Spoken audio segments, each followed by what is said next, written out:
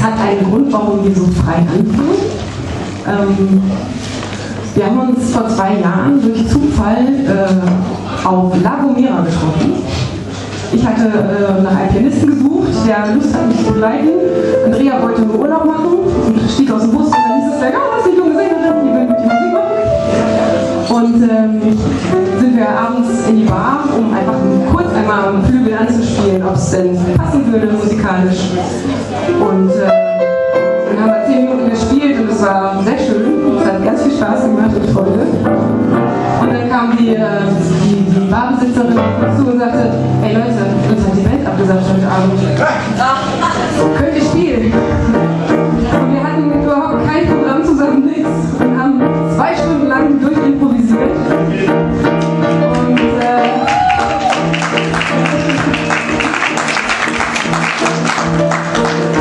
Und so in der Art. Ja, dann haben wir gedacht, da fangen wir doch für euch auch mal so an. Ja, und jetzt sind wir hier, machen seit 2 Jahren zusammen Musik und er kommt nicht aus München oder so, wenn man sich so auf Gomera trifft, ne? Kann ja auch sonst so sein, nein, Bremen und Minden, ist also durchaus über die Weser alles gut erreichbar. Ja, und jetzt machen wir schön zusammen Musik und küssen uns auch regelmäßig.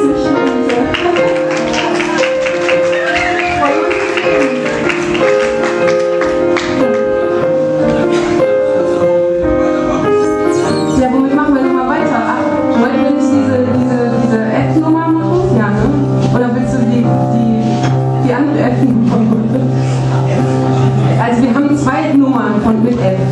Einmal dieses und einmal das andere willst du. Ching Chang Chung. Okay, es geht weiter mit Fragile. Oh.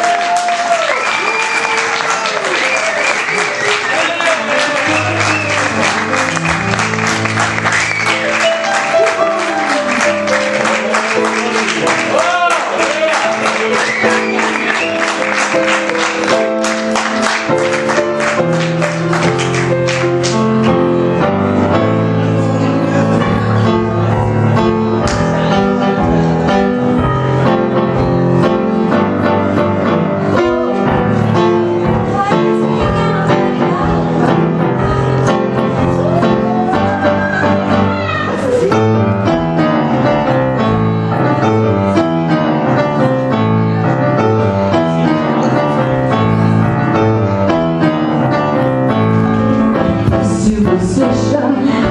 Some kind of something going on out there. Yeah, it might be superstition.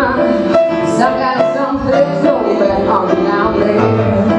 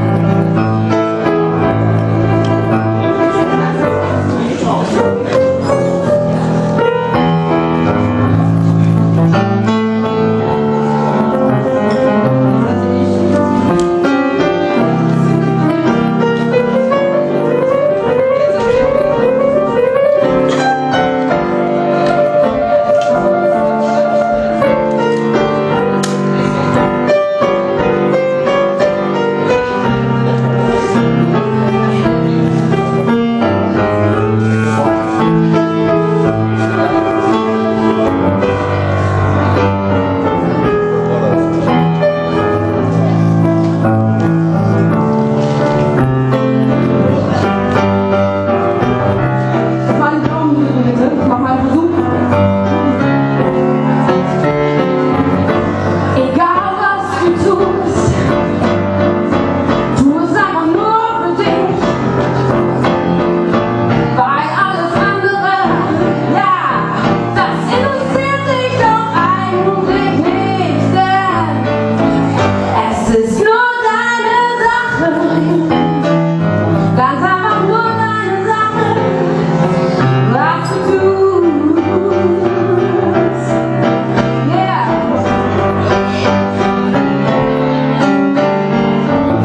Und wenn einer dir sagt, tu so, und du fühlst dich ganz anders, dann pass dir in die eigenen Ohren und tu es so, wie du selbst bist, denn es ist nur deine Sache.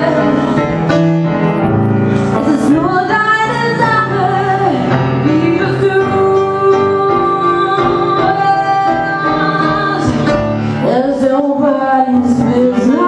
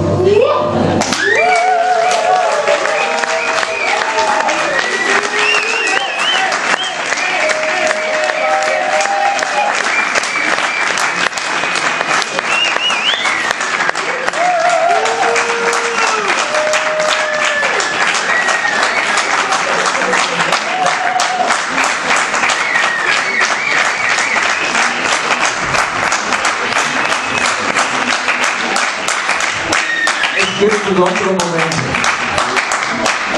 Julia hat heute den ganzen Tag gearbeitet wie blöd und hat es gerade noch geschafft, den Zug nach Bielefeld zu kriegen. Ich habe auch gearbeitet wie blöde, habe gerade noch geschützt. Ja, aber wie blöde geht's doch an. Ja, stimmt. Also wir arbeiten wie Kluge und habe gerade noch den Zug aus Dortmund hier hingekriegt. Und wir müssen heute Abend den Zug kriegen. Und wenn es gute Freunde gibt, die einem was zuflüstern, wenn ihr nochmal dieses Stück passend zu dieser Jahreszeit spielen würdet, dann bringe ich euch gleich zum Bahnhof. Das machen wir doch glatt.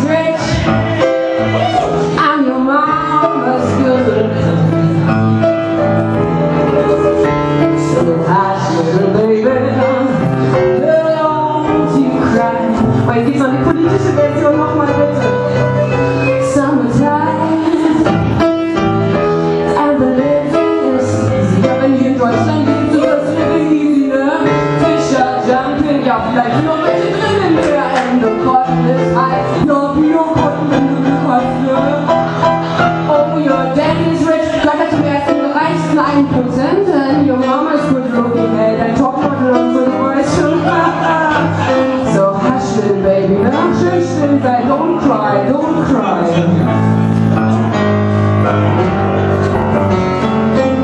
das war mein kleines oder unser kleines, ja, das am Rande. Also das geht schon nicht weiter. Du, Scarlett, also ich bin absolut bei dir, aber es geht überhaupt gar nicht so weiter, ja? Wir müssen was tun. Wie engagierst du dich? Wie änderst du dein Leben? Ich meine, wie lebst du dein Leben? Also, ne? Arsch hoch, angepackt, Welt verbessert, ne? Liebe im Herzen. Und dann kriegen wir auch wieder schönes Summertime, also mit Easy Living, High Cutting, Fisher Jumping, diesen ganzen Drum und Dran. Ja.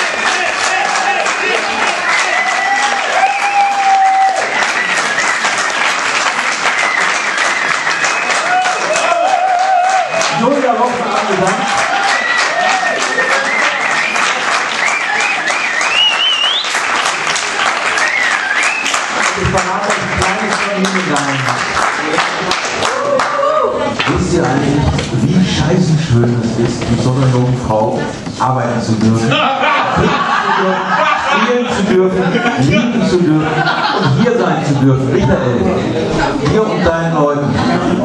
Klasse Laden, habt ihr einen tollen Club und viel Spaß mit diesem Instrument. Und ich verrate euch noch das zweite Geheimnis. Ich habe gar nicht gespielt, der ist so gut, der spielt von alleine.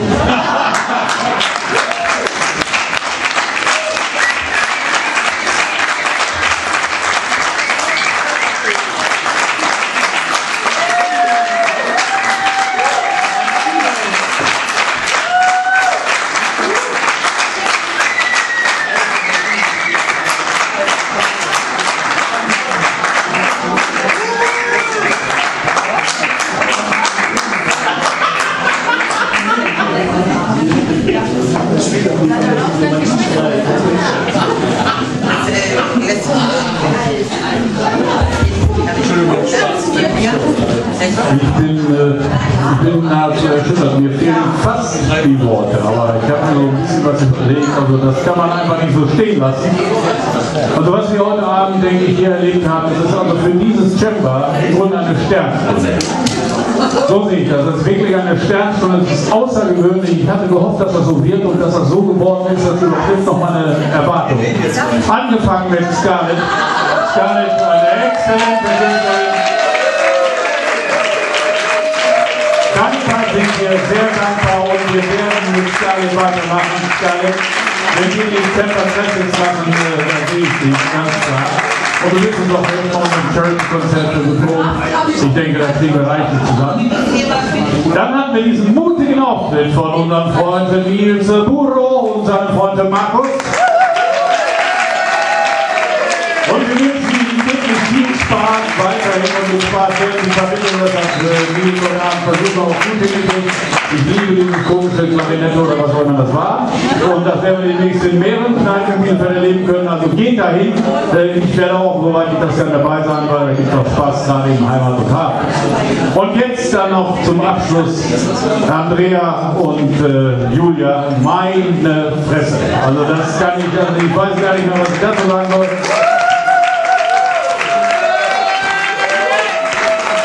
Das übertraf meine Erwartungen bei weitem. Ich hatte Julia schon im Gästekeller hören dürfen. Das war alles wunderbar und okay, aber was ich heute Abend erlebt habe, da ist ja, das ist Leidenschaft, das ist Wärme, das ist das, was wir hier im Grunde wollten. Und heute Abend durften wir das erleben und deshalb sage ich, das war eine Sternstunde und seid dankbar, dass ihr alle dabei gewesen seid. Bis denn.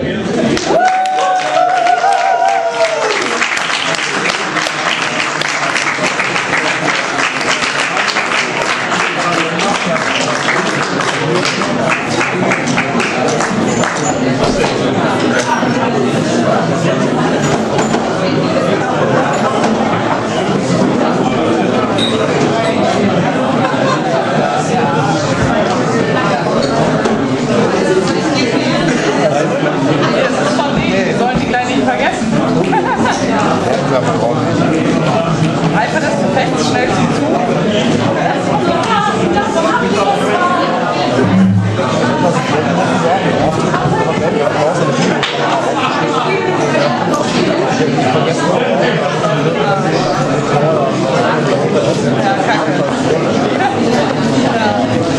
Jetzt